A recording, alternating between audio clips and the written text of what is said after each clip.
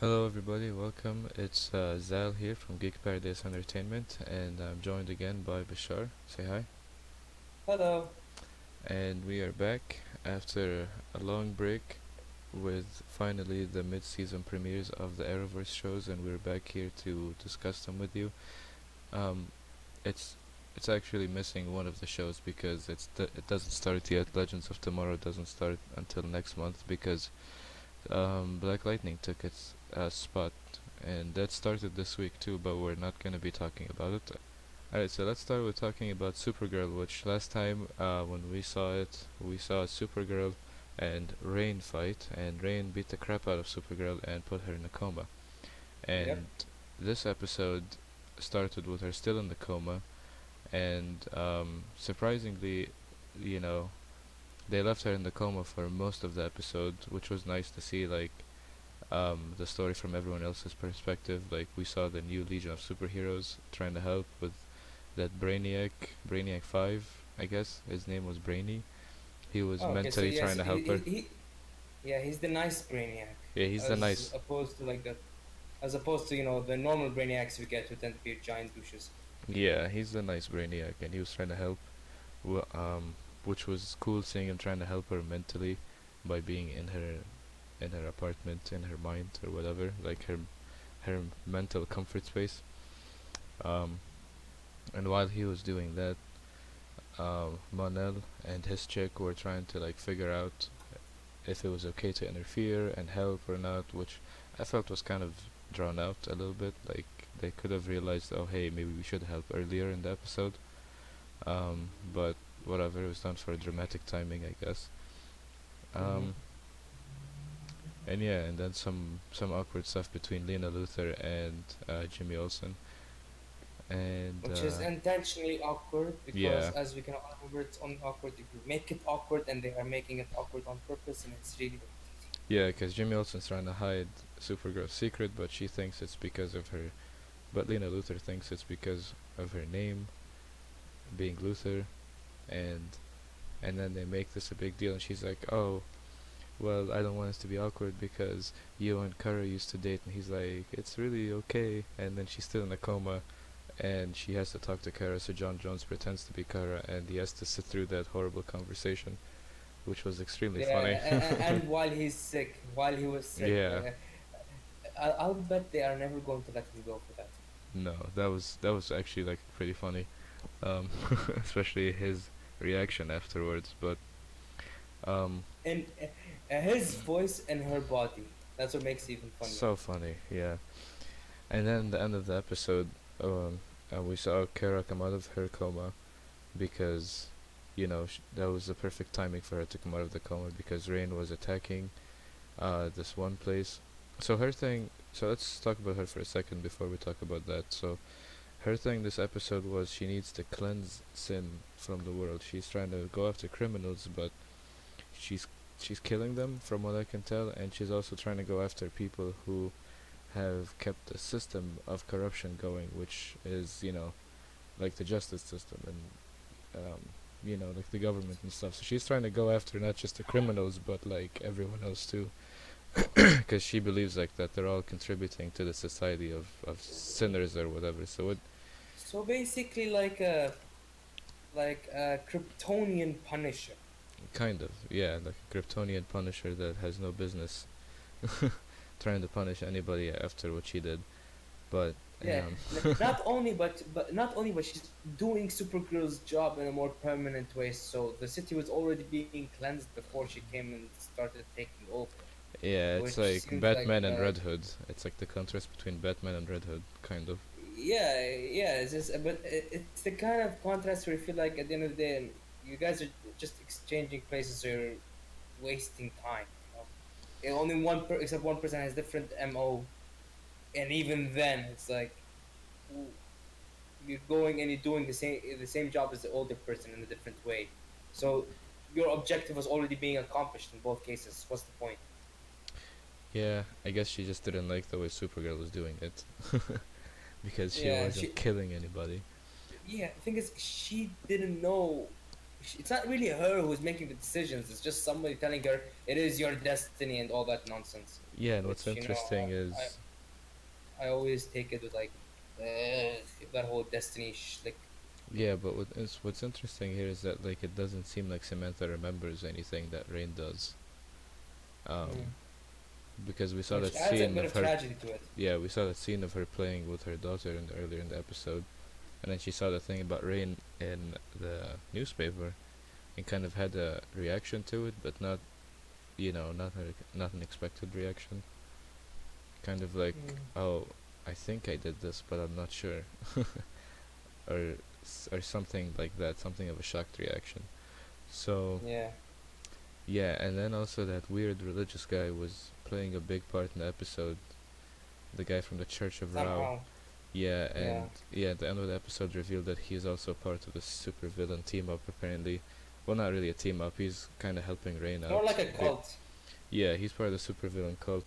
Towards the end of the episode, Supergirl wakes up after the DEO's failed attempt to take down Rain using a kryptonite chain or whatever. They had like a chain with some kryptonite on it. They realized they needed to put that kryptonite straight in her bloodstream.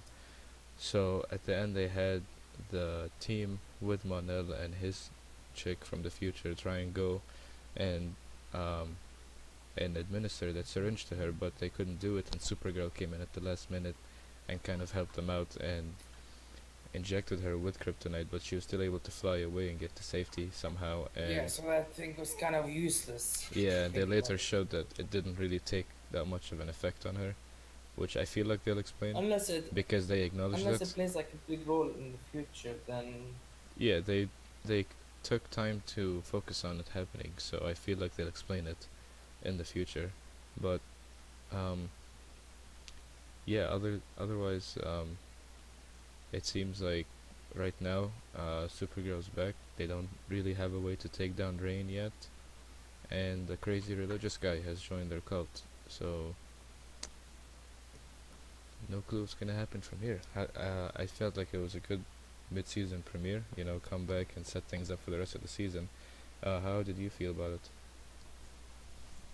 same thing. Like, but that whole thing with the injection at the end, unless it plays a role in the future, I felt it was a complete waste of energy, because that didn't do anything at all. Well, they didn't know that. They were trying to do something to stop her, and they thought, Yeah. oh, crazy Kryptonian.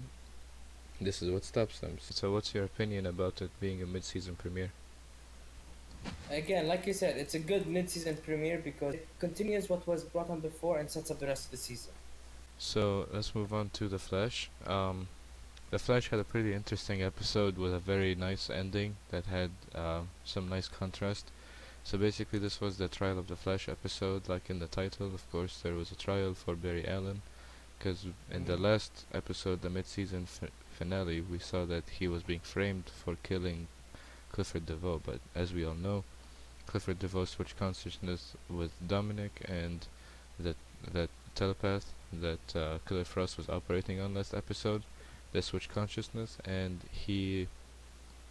um, and he basically put Dominic's consciousness into his old body and killed him and made it look like Barry Allen killed him.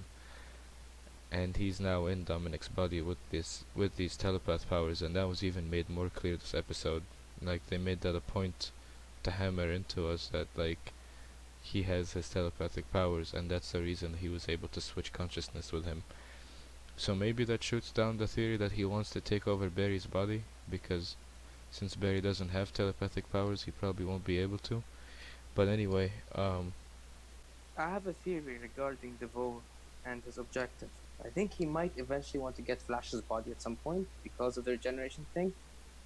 But it does make sense because his abilities, I think, can carry over from body to body.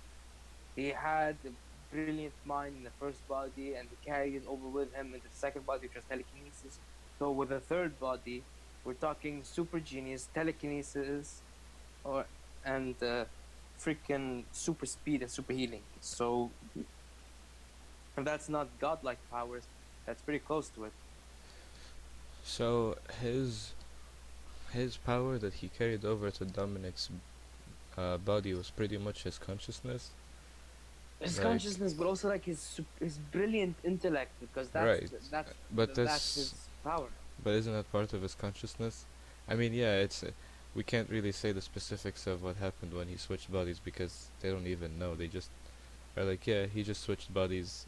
Um, Now he's inside his mind and shit, and he's still a smart. He still has the same powers, but I don't know if that would really imply or mean that he would be able to carry over telekinesis because that's not part of his consciousness. That's part of Dominic's body. Like that's a physical trait that Dominic has. But I guess mental things are physical too. But I don't know. Yeah, I can. I mean, I can see your point. I can see what you mean. it's a theory. It's Yeah. a theory. Like, we'll have to wait and see how that plays out. I can see them possibly doing something like that because yeah, they don't really care about the rules they set up for their universe or really make up rules in the beginning. So Yeah, we're looking at you season 3. yeah, seriously. So yeah, I can definitely see that happening. But other than that, but yeah, um, so we have this trial happening, and we see what we saw in the preview of, you know, Cecile telling him it's possible that the best option he has is to reveal that he's the Flash, and Which is a bad idea. it's a terrible idea, yeah.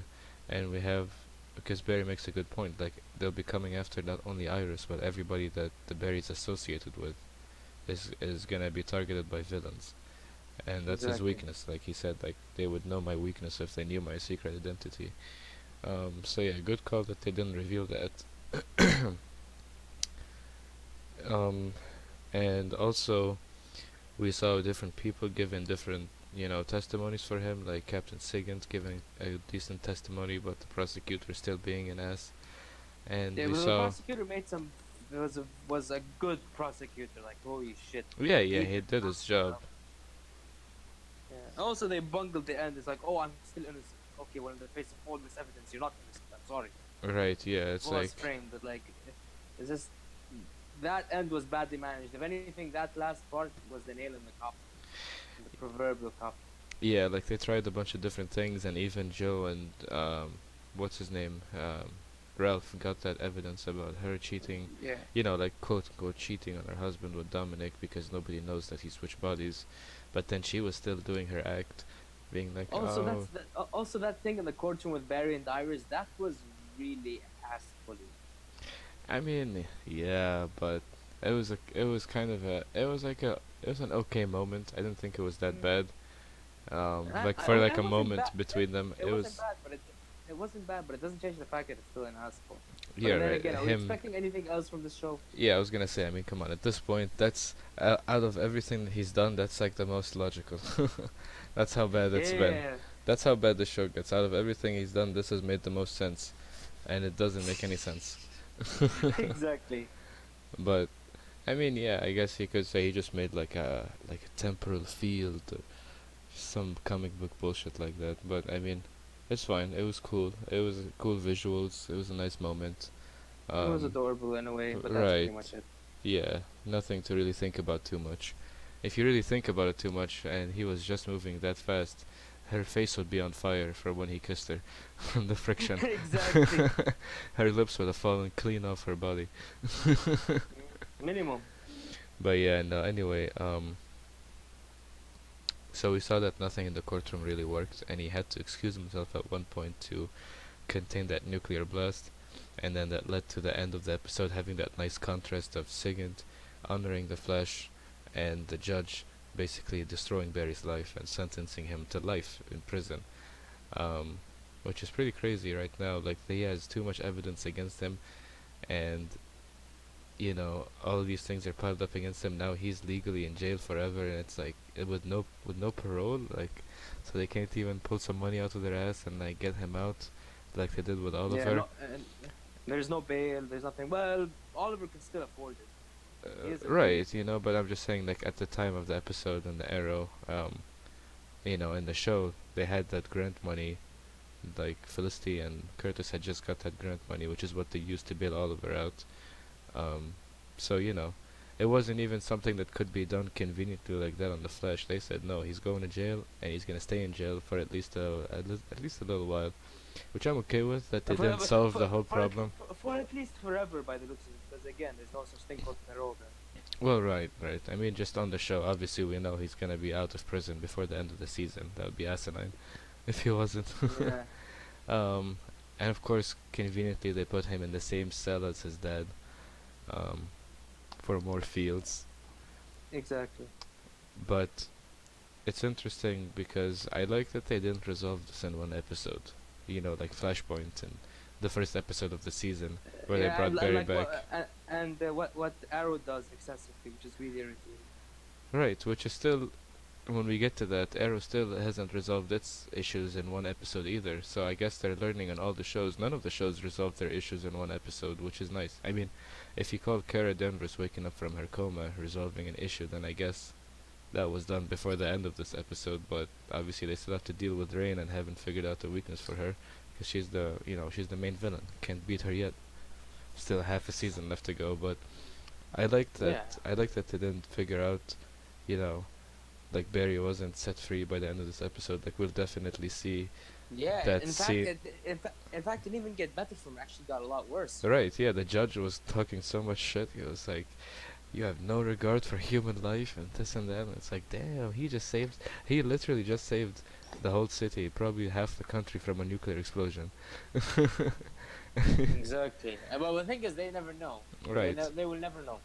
Yeah, and that's the shitty part about that contrast in the end. It was like the Flash is being honored for it, but Barry's going to jail for Yep. something he didn't do, which is pretty crazy. It was very nice the way they did it. Like the direction of that scene was very nice. I enjoyed it. Um, but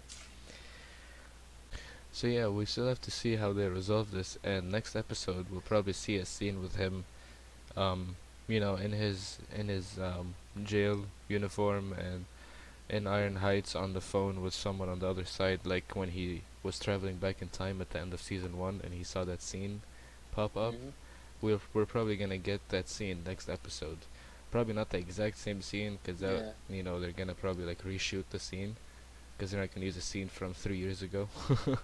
But Also, apparently, Ralph gets a new outfit or something. oh, that'd be cool. As we stand, Barry's in prison, and the team have tried things, and there was a nice moment too in the episode where Joe was gonna try to plant evidence, and Ralph, kind of culminated his character development by being like, "You could do that, and it sounds like a good idea now, but when you get caught, it's not gonna sound like such a good idea after all. So you probably shouldn't do that. Anyway, do whatever you very want." Passive, very sarcastic, passive aggressive. Right? Yeah, he basically told him, straight up like, "It'll feel good now, That- and it'll feel yeah. good later when you feel like you got away with it. But when they find out, and you get your shit taken away, and you're fired, and your life is just a shell of what it was," and all this harsh language. And he was like, "You're not gonna like what you did anymore. You're gonna figure out you did the wrong thing." And then he was like, Yeah. "All right, now and do whatever you want," and he just left him. Yeah, and thing is, the way Ralph sounded, I'm not sure if this is the case. Okay, I'm just speaking out of suspicions, but based on how Ralph was saying it, it's like he's been through, if not the same thing, something very similar. Well, he was. That was his whole character arc Mm-hmm. in the beginning, because he planted evidence. Barry reported him for planting evidence, or Barry caught him planting evidence, and then that's why he hated Barry in the beginning, because he lost his job because Barry found out he had planted evidence. Mm-hmm. And yeah, he was basically speaking from his own experience. Like, I did it, I felt good about it, and I got caught, and I realized I made a mistake. So don't do the same thing. And it was cool seeing Joe actually not go through with it, because he is a good person.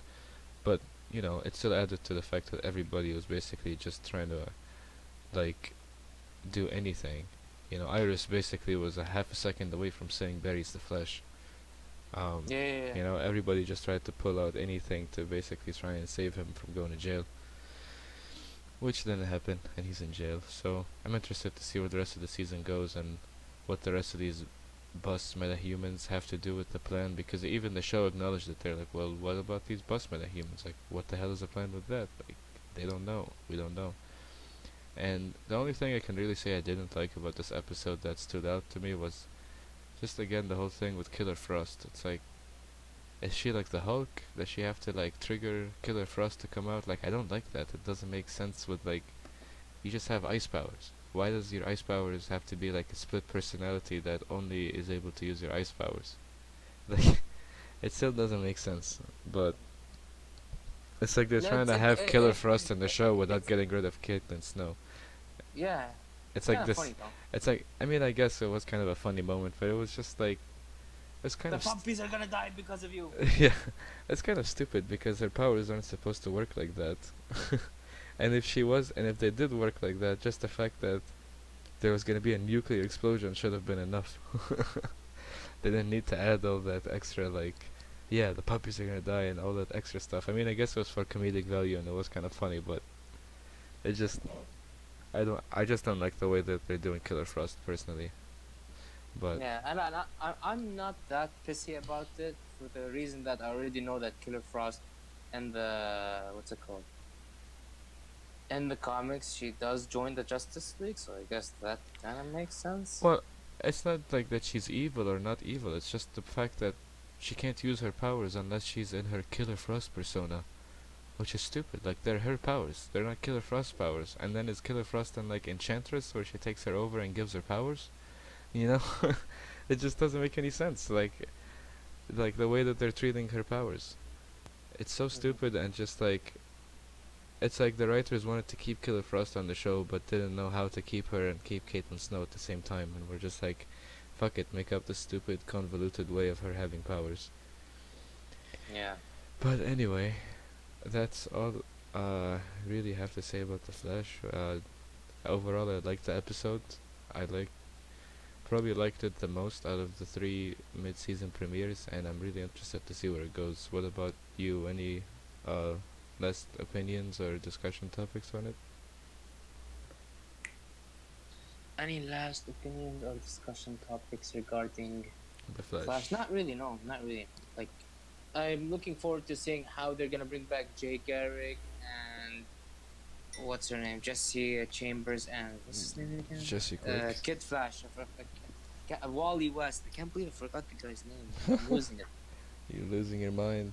Yeah, Wally Yeah. West. Also, Jesse Quick. apparently he's showing up on 2 episodes of Legends of Tomorrow as well. So there's a lot of interesting things that could happen. Yeah, I heard about that. I'm excited for whenever that comes next month. Yeah. So I have to wait a long first, time. First John Constantine and then this. Sign me up. Which is why Legends will probably be my favorite when it comes back, but we'll see. Yeah, we're gonna have to wait until February for that. Ugh, we'll see. So now we have the Arrow to talk about. It has certain aspects here and there that I liked, which is them showing off more of the villains, them showing more of like basically not having the team be reunited again after their whole fallout and before the season ended, which I still think was like avoidable, but if they're gonna stick with it, they're actually like sticking with it for now, which is cool.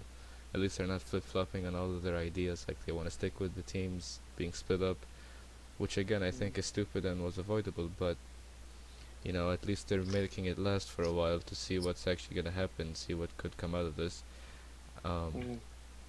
We had more time with Thea, and I like that because she's a cool character, and she was gone for a while. We had Yep.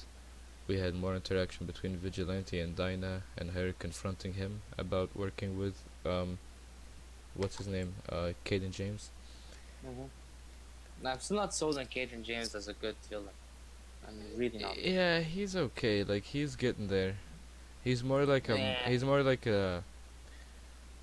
a villain, like organizer. Like everyone else is doing the things, and he's just kind of like Yeah, and doing the high-tech motivation he stuff has and, like- is practically non-existent. He doesn't have a motivation for what he's doing. It's like the Joker without the charisma or the nuttiness. Yeah, it's like compared to last season when we had Prometheus and his motivations and everything that was driving him and his storyline with Oliver. This season, it doesn't really like feel like that impactful. The villain doesn't feel like he has that kind of same drive to really fuck with the main, like the main protagonist. He just wants to cause chaos. He just has this plan that nobody knows about. He wants to do something. To quote Guardians of the Galaxy, he has part of a plan. He has part of a plan, exactly. He's Yeah, still. hopefully it's better. Hopefully it's better than 12%. Oh yeah, hopefully. um, yeah, we still don't really know his plan, but we know that he is for sure working with all these villain factions, and we saw. Oh yeah, there was the whole thing with the Bertinelli fellow and the Huntress references, and there was more Batman references in the episode Yeah. too. Yeah, but the Bertinellis aren't gonna show up again by the looks of it because well, Yeah, well, this guy kind of died, so. kind of died. I wonder what happened to Helena Bertinelli. It's been a while since we've seen her. I was, from what I gathered from this episode, she's still alive, but she's keeping like low profile. She's not really doing much of anything. Mhm. I'm not really sure what they're gonna do with her character right now. I don't think they're planning anything right now with her. But I mean, yeah, overall, and it just kind of blows my mind that like Felicity and Curtis, two really smart people, according to the show, couldn't tell that their bunker was bugged for like months until just now because of this frequency interference that happened, which like they didn't really try to explain like why something like this didn't happen before when they were building all kinds of tech down there, or why nobody could notice any kind of bug whatsoever. Like they're terrible at this, man. Very. Like they had that place bugged, and then the Argus place um was also bugged. Like the place where Lila took them to stay in after their bunker, that was also bugged. So they're pretty terrible at being vigilantes. But Good, yeah. but yeah, Vigilante also showed up in this episode and stuff. Okay, you should stop explaining the joke.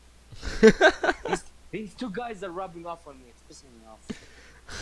'Cause Curtis is incredibly cringy and Felicity is like less cringy. Just a little bit Felicity less. is getting cringier by the episode, No. man. No, she's self-aware.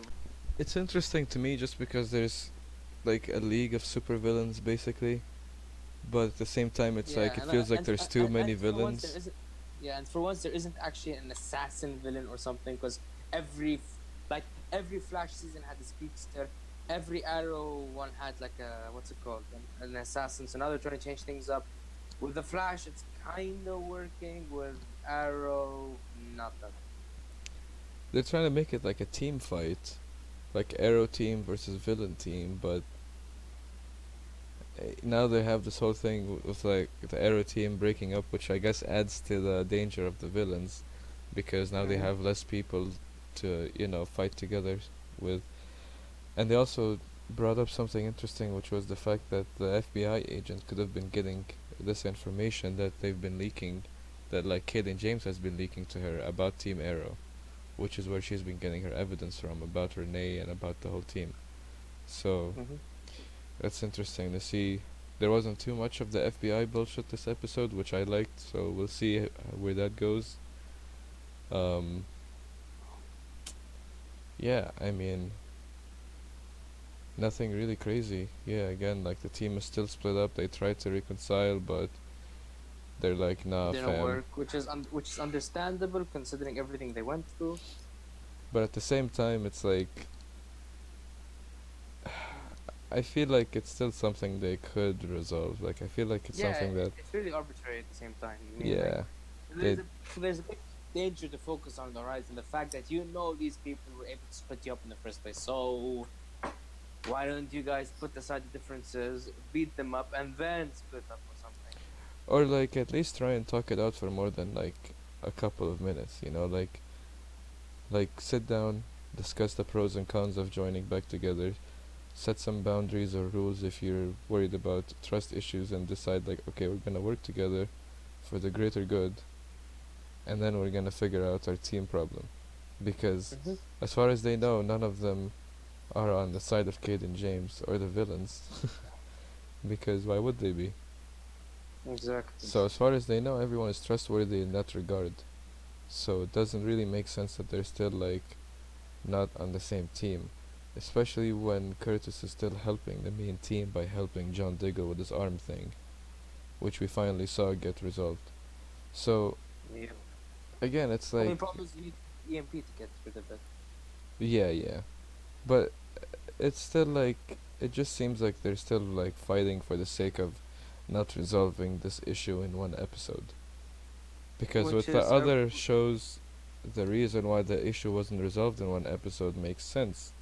In this show, it's like okay, it makes sense to a certain extent why they're still fighting and they're still not together as a team, but also at the same time, like they know this was the plan of the villains, and they know that them doing this means the villain's plan is working.